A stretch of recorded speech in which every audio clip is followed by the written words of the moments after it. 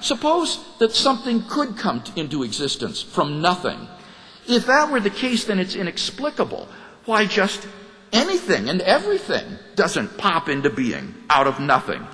But no one here tonight is worried that while you're listening to this debate, a horse may have popped into being uncaused out of nothing in your living room and is there defiling the carpet right now as we speak.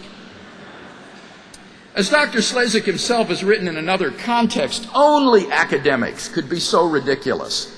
If made seriously outside the seminar room, such claims would be evidence of clinical derangement. In fact, the suggestion that the universe popped into being uncaused out of nothing is worse than magic when you think about it. At least in the case of magic, when the magician pulls a rabbit out of the hat, at least you've got the magician and the hat. But in the case of atheism, the universe or the rabbit just pops into being out of absolutely nothing. And I submit to you that's just metaphysically crazy.